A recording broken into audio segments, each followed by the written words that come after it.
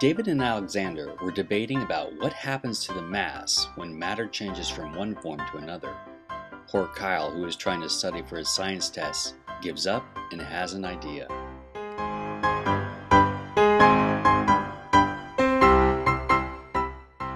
Why not observe and measure what happens?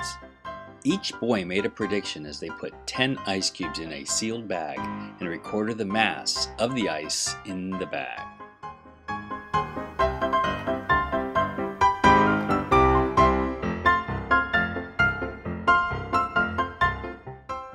Then they put the bag in the Florida sun for 10 minutes.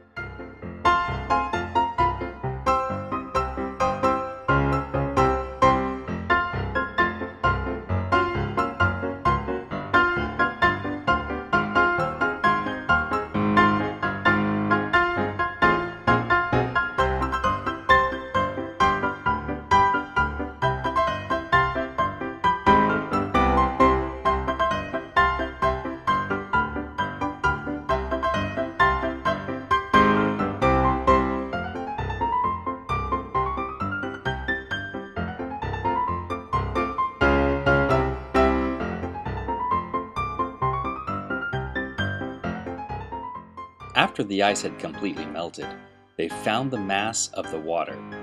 Which of the following below in poll best describes the result? Be sure to describe your thinking as a poll reply and provide an explanation for your answer.